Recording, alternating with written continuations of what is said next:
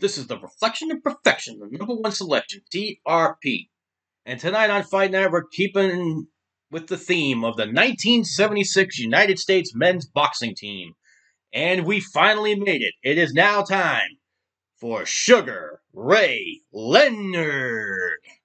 That's right, Sugar Ray Leonard needs no introduction in terms of his pro career. But his Olympic career and the events following that is a little bit of a story here. But first, let's get to his accomplishments. He was the 1973 Golden Gloves lightweight champion. He was the 1973 National AAU light welterweight champion. He was the 1974 Golden Gloves light welterweight, and the AAU champ.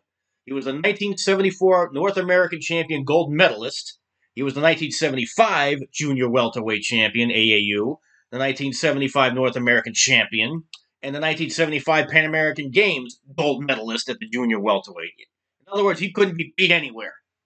Now, here's the problem.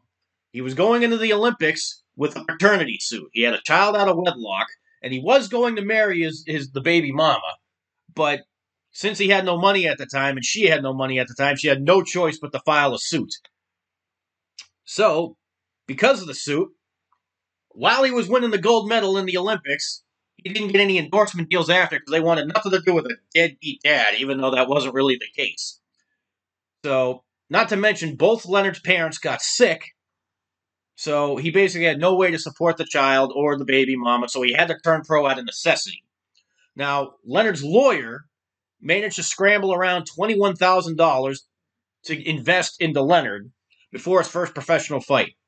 Now, his first professional fight was against Luis Vega. Now, Vega was on the fight was on February 5th, 1977.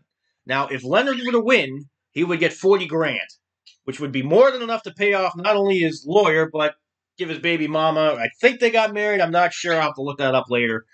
But Leonard had, so needless to say, Leonard had a lot riding on his first professional fight. So it wasn't he was a gold medalist. He had all this publicity, good and bad. And now let's see how he does in his first professional fight, February 5th, 1977, against Luis Vega. We're getting right into it. Now, I think this was a 6-round fight.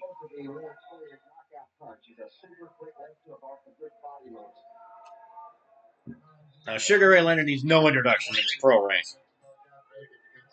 He's one of the best fighters of all time, pound for pound.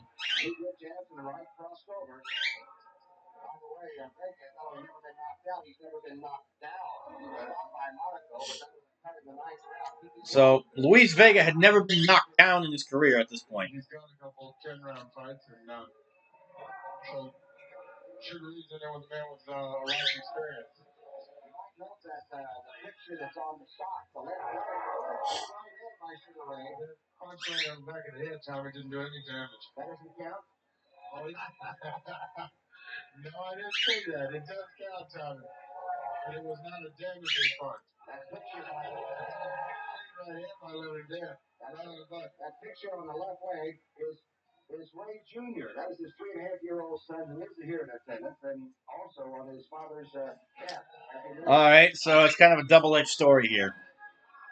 All right, so Leonard did marry that woman in 1980, and their 6-year-old son was the ring bearer, so yay on that. Problem was they divorced in 1990. But at least he did marry that woman, so that's good news there. All right, so now Luis Vega's just standing flat-footed in the middle of the ring. Leonard being Leonard.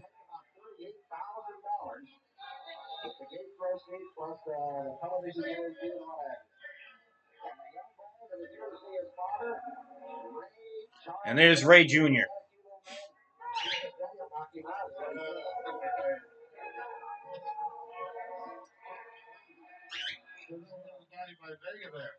Vega's got to get in front. If he's not falling in, he's really in trouble. He's got to stay on top of Leonard to do anything. 10 seconds left now. End of round 1. It's first round. Sugar Ray Leonard, I'm thinking of.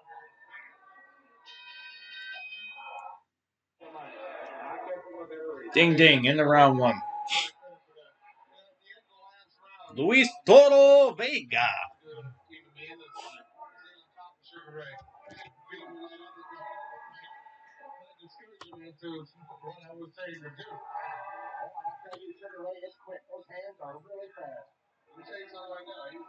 Oh, that's right. I forgot about that fight. Sugar Ray Leonard's career stats. He faced Dickie Eklund July 18th, 1970, and in September 9th, he faced Floyd Mayweather at the Providence Civic Center. I forgot about that. I knew about the Eklund fight. I forgot about the Mayweather.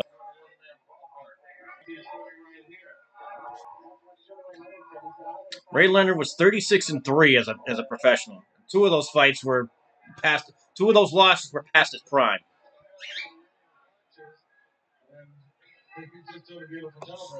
Yeah, so Leonard basically has this guy outclassed 2 rounds into it. The other guy can't land at all.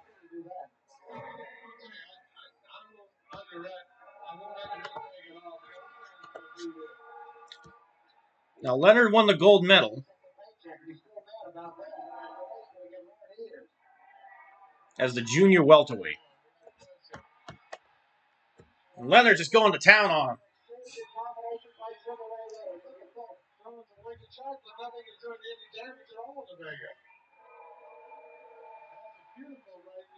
Oh, look at that.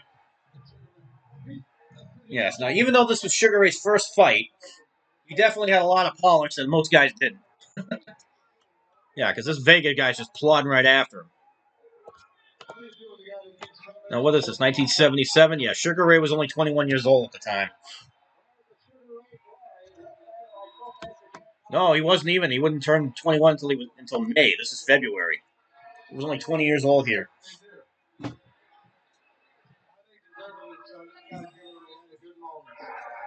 Yeah. All right, so Angelo Dundee was his trainer, mostly in name only. Actually, no, yeah, he was, well, not really. The day-to-day operation was Jake Jacobs. But Dundee was basically the trainer, like the Mickey, so to speak.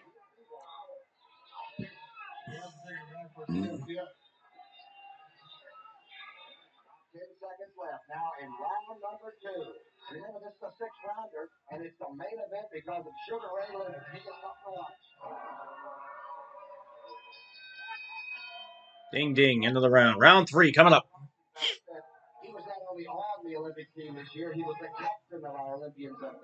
All right, so I was right. So Angelo Dundee was brought in to be Leonard's trainer and manager. Dundee had a different proposition. He would prescribe the training procedures, but he would leave the day-to-day work to Dave Jacobs and James Morton. And he would also choose Leonard's opponents. So that's a little bit of a... They was handpicked.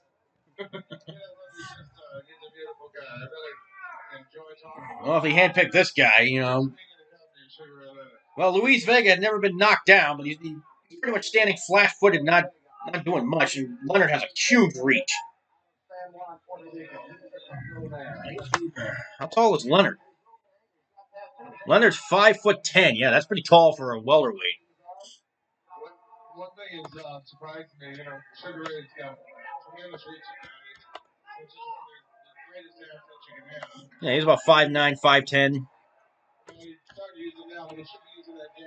Luis Vega looks like he's like 5'5". Let me look this up. That's not even listed.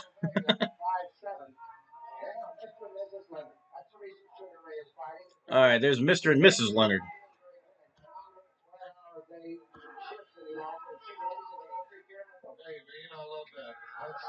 Oh! Vega actually landed a shot.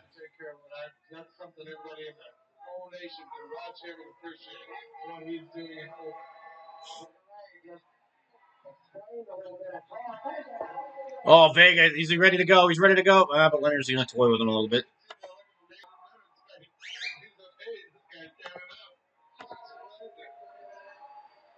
Oh. Nice uppercut. No, Vegas just throwing shots. Blindly shots.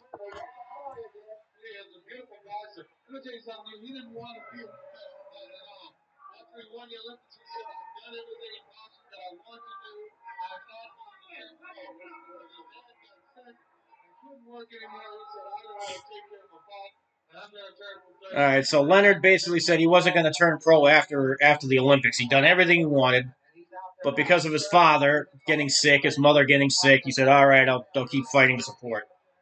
They didn't mention the child out of wedlock, but that's okay.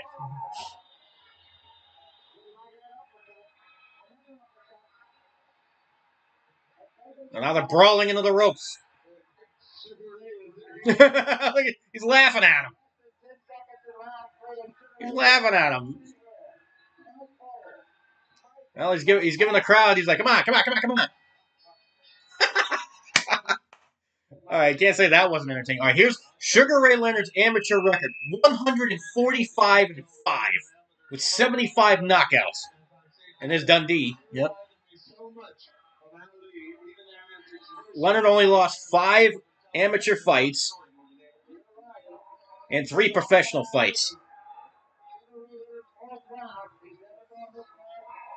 And like I said, two of his fights were past his prime. Look at this. They're trading blows in the center of the ring. Oh, this is an entertaining fight. Look at Sugar Ray Leonard go. Holy crap. With Vega standing there throwing shots. He's got an iron jaw.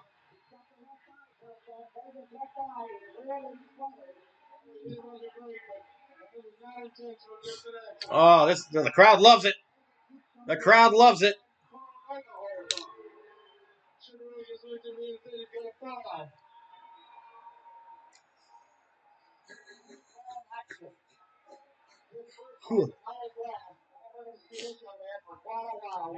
Wow, what a fight. That exchange went on for about 15 seconds where they're just throwing haymakers at each other.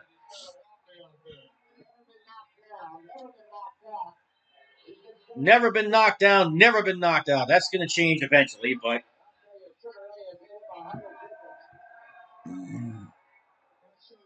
can't say this wasn't entertaining. Oh, Vega's starting to land some shots.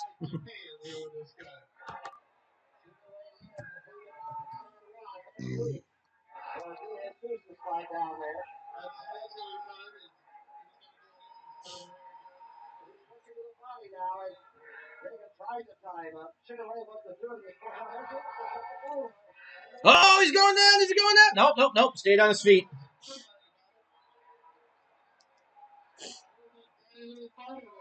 Yep. No, Vega's hanging in there. He's got an iron jaw. You imagine that in a real fight? You know, you just throw shots at him. He's like, yeah. You got any more? You got any more?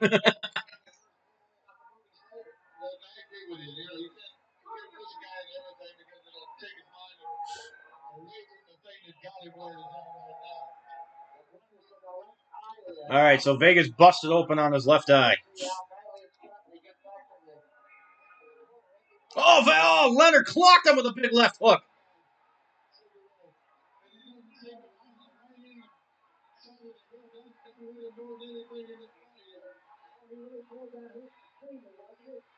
Look at this. They're throwing shots in the center of the ring. Leonard just peppering them. But no, Vega will not go down. And now Vega's fighting back.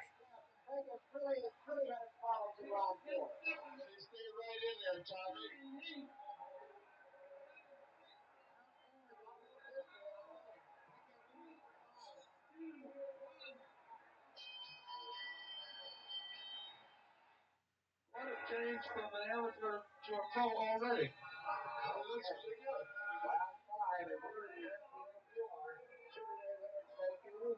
About 38,000 going to open though.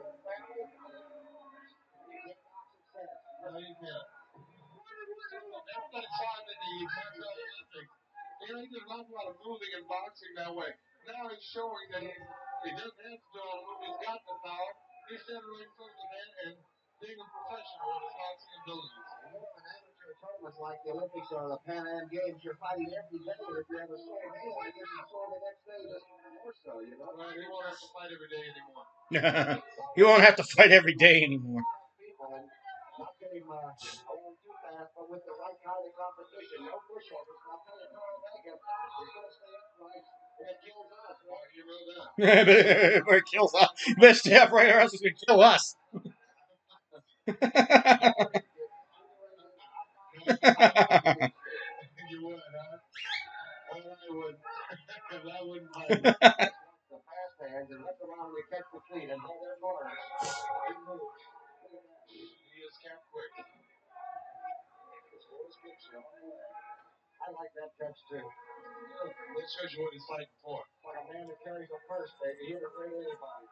A man that carries a purse ain't afraid of anybody. That's good advice.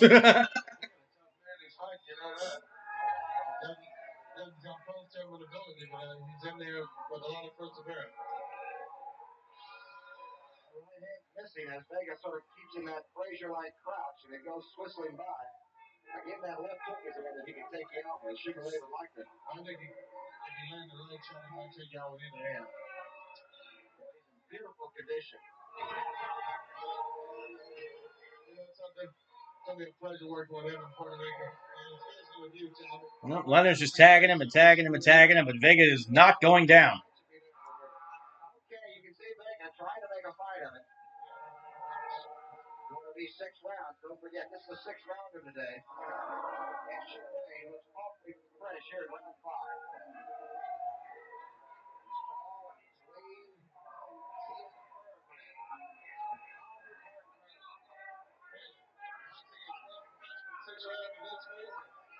Well, that's right. This is only 6 rounds. This is only 6 rounds. 15 seconds left. $20 ringside tickets for this fight. In those days, that was a lot of money.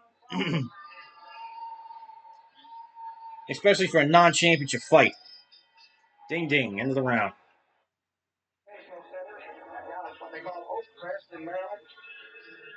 Look at Leonard. He's just winking. He's smiling. He's having a good time.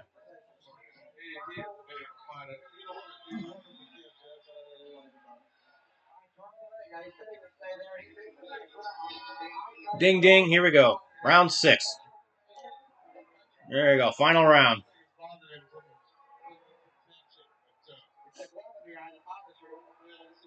Give credit, Larry, Luis Vega may be a bum, but at least he stood toe to toe with Sugar Ray and didn't give an inch. Can't say the same Roberto Duran in their second fight. Look at them! Look at Vega go!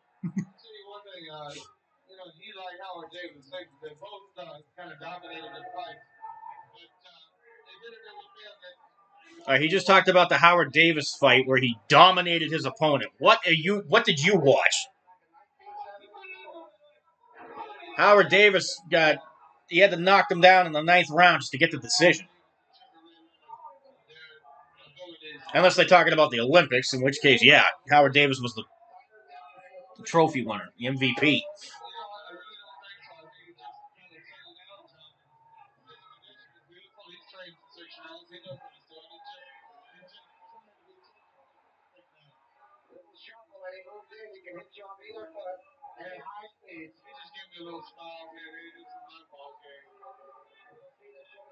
Oh, Sugar Ray landing a lot of combination shots.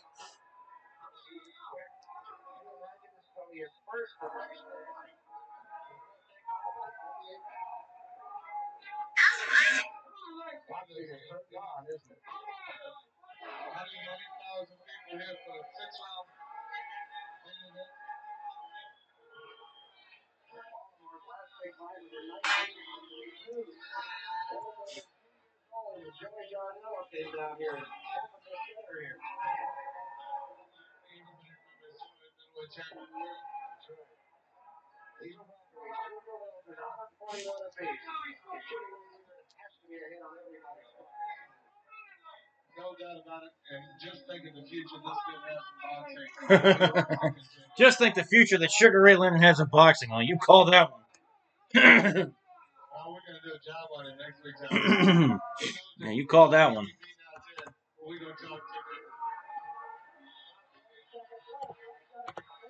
And Vega, he's fighting his way out of the corner.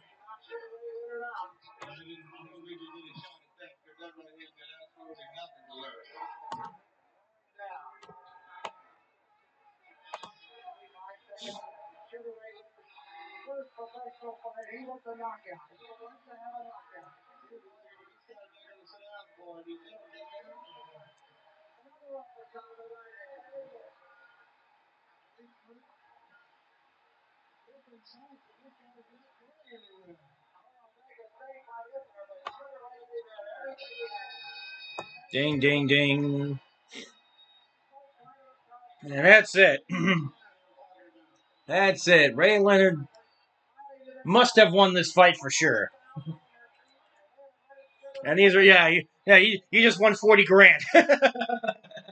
Which may not seem like much in today's money, but this is 1977, and he needed 21 grand to pay off the investments, and there's this kid he's got to support, so there you go.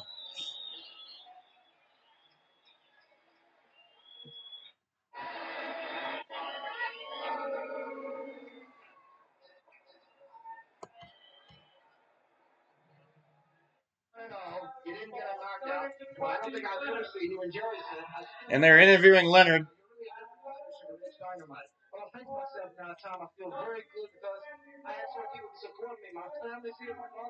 So Leonard is announced the winner by unanimous decision. Yep, he won his first fight. He pays off his investors, and he's off and running. All right, so let's shut that off. All right, that was Sugar Ray Leonard's first professional fight. He had a lot more riding on it than a lot of other people in their first fights, so that was pretty damn good. So good on Sugar Ray for doing the right thing. So what more can be said about his professional career? You're going to be seeing a lot of him on Fight Night. Trust me on that. But in terms of his amateur career, he was almost unbeatable as an amateur. And so thus begins the ride of Sugar Ray Leonard. I don't have to say anything else. Except for thank you for your service on the Olympic team, the gold medal, and until next time, fight fans, see you then.